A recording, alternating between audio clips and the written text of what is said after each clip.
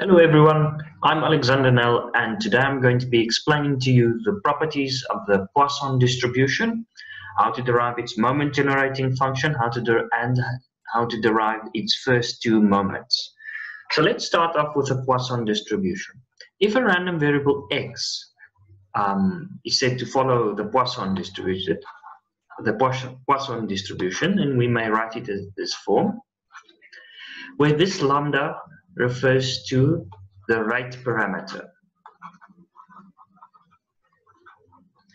That means the number of arrivals occurring per unit time. So let's take an example. Say we have people arriving at a bus stop and we have 5 people arriving every minute. Then our rate parameter lambda will be equal to 5 people per minute. So then if we wanted to model the arrivals at this bus stop, we would simply say that the arrivals, x, are distributed as a Poisson distribution with a rate parameter lambda equal to 5 people per minute. Now, this is just a motivating example to show you how and why we use the Poisson distribution. It simply gets you to start thinking about it. It's dealing with the number of arrivals occurring in a unit of time. But what about the probability mass function? So the PMF, which is often denoted with a little p of x, or the probability that the random variable x is equal to a specific value, is equal to lambda to the power x e to the negative lambda over x factorial, and this is for the support of x is equal to 0, 1, 2, and so on. So this is the probability mass function for a Poisson distributed random variable. Then if we looked at the cumulative distribution function, the CDF, which is the probability that capital X is less than or equal to some value a, that is going to be the summation from x is 0 all the way up to a of lambda to the power x e to the negative lambda over x factorial. There's no nice closed form solution to this, so usually you'll just leave it like this. Now, here come the interesting things.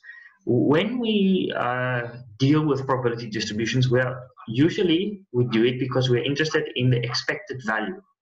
Now, the expected value of a Poisson distribution is equal to lambda, which is also equal to the variance.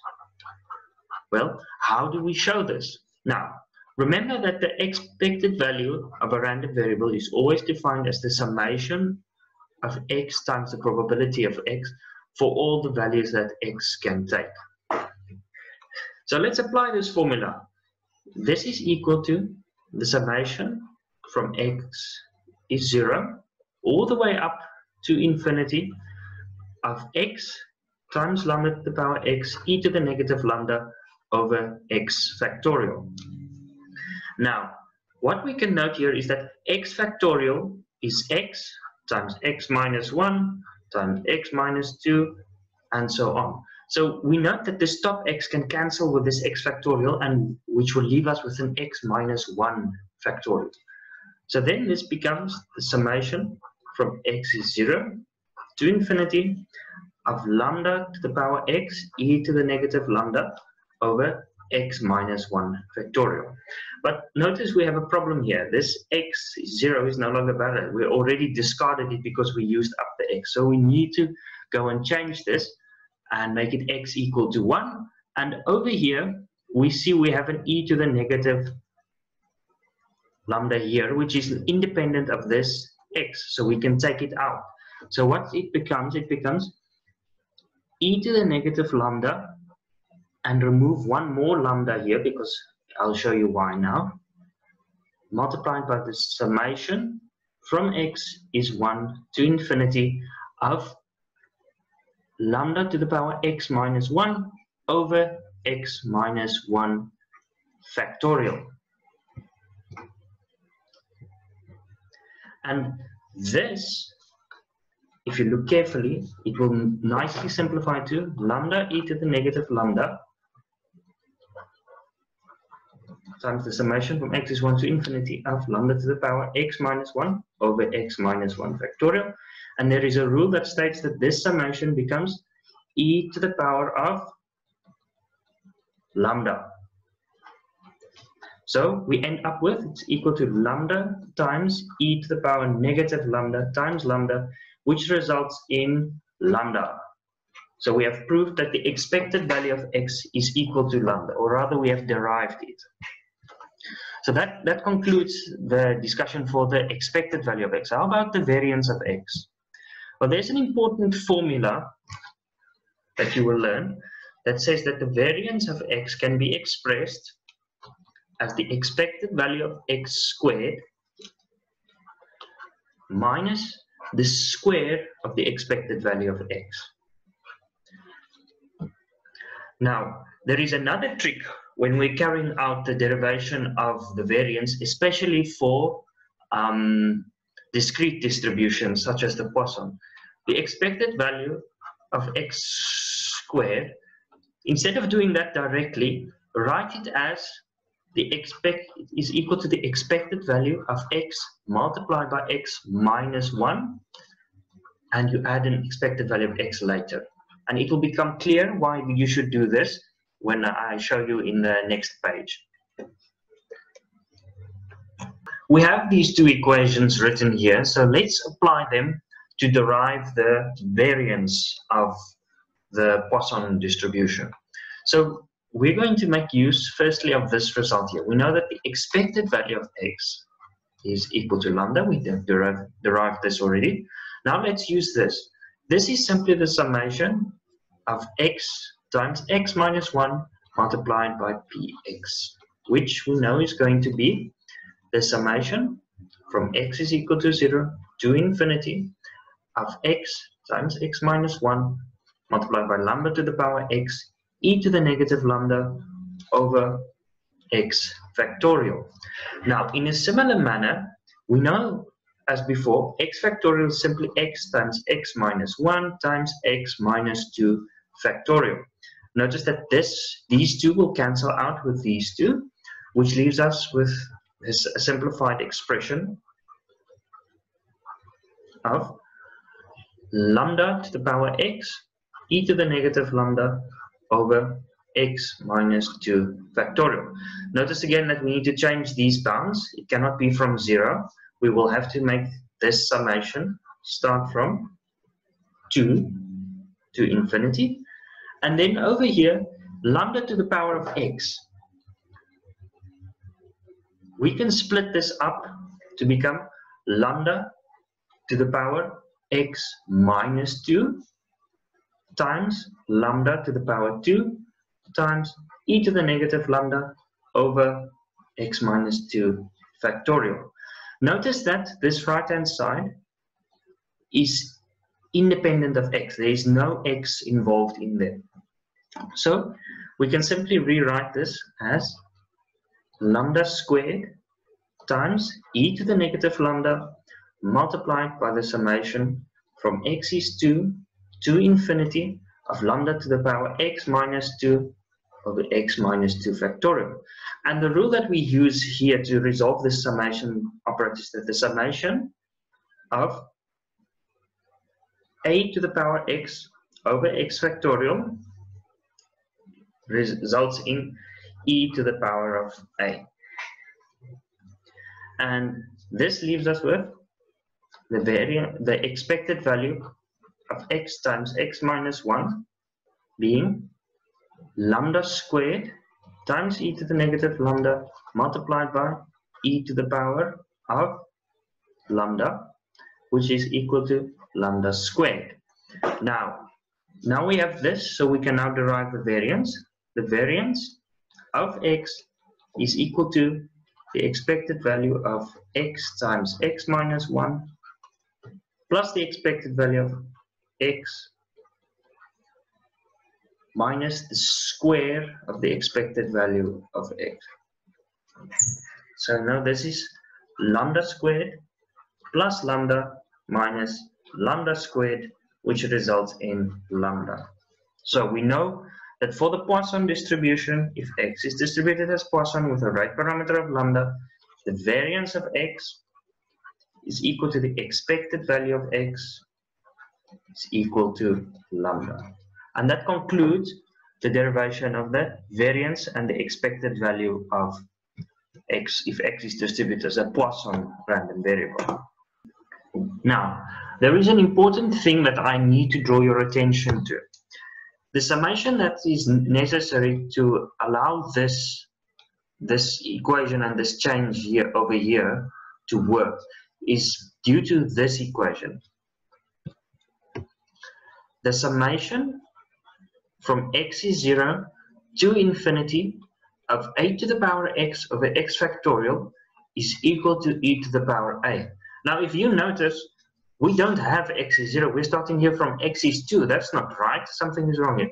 Well, all you have to do is you need to make a substitution. So you let y be equal to x minus 2. So if we do that and apply this to the equation, the summation of x is 2 to infinity of lambda to the power x minus 2 over x minus 2 factorial, then it becomes the summation from y is 0 to infinity of lambda to the power y over y factorial, and this we know is going to give us this answer. So it's going to be e to the power lambda. This is absolutely necessary if you wish to derive the expected value of the Poisson distribution. So we need to remember to make a change of your variables. This also applies in the expected value of x. Okay, measure from x is 1, lambda to the power x minus 1 over x minus 1 factorial. Instead here we're just going to let z be equal to x minus 1, and again the result will be exactly the same as here. You will end up with e to the power lambda as the answer. So I just wanted to point that out to you so you will be 100% clear on it. The only reason I didn't do it here in this writing here was just to speed up the process of getting to the results. So the last thing that remains for the Poisson distribution for the derived results is we're going to go and derive the moment generating function. So let's take a corner over here. A moment generating function is always expected value of e to the tx. And we know for a discrete distribution, that's simply going to be the summation over the entire support of e to the tx multiplied by px. Well, we know what the px is for the Poisson, so let's get deriving. So it's going to be the summation from x is 0 to infinity of e to the tx multiplied by lambda to the power x times e to the negative lambda over x factorial.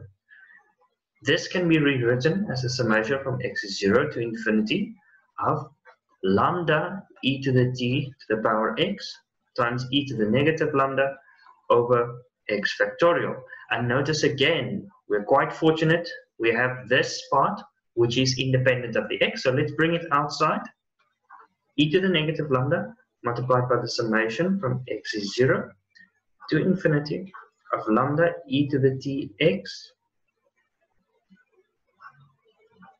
over x factorial. And we know already that this is simply going to be e to the negative lambda multiplied by e to the lambda et, and that's going to give us the nice result of e to the lambda multiplied by e to the power t minus 1. And this is our moment generating function for a Poisson distributed random variable. So usually we denote it as phi of x t, and it's going to be e to the lambda e to the t minus 1. The important things that you need, that you require for a Poisson distribution to be able to effectively derive its moments, you need the result of the summation from x is 0 to infinity of a to the power x over x factorial is equal to e to the power a. This is the first one. You definitely need to know this. And if you're sitting in your undergraduate statistics class, you most likely have maybe never even seen this before. So this is the result that you need for that. You also need to know to change the limits of your summation operator. And you need to change the variable. Your summation from x is 2 to infinity of lambda to the power x e to the negative lambda over x minus 2 factorial. You need to know to go and change this. You need to use substitutions such as y is equal to x minus 2 for the second moment, or you have to use y is x minus 1 if you're deriving the expected value of x. And that's that you need to know for the Poisson distribution. If you use these facts and these the methods that I've shown you, you can easily derive all the results for the first two moments. And using this fact and the definition of an MGF, the moment generating function, you can go and derive the moment generating function for the Poisson distribution. That's all, and thank you for watching.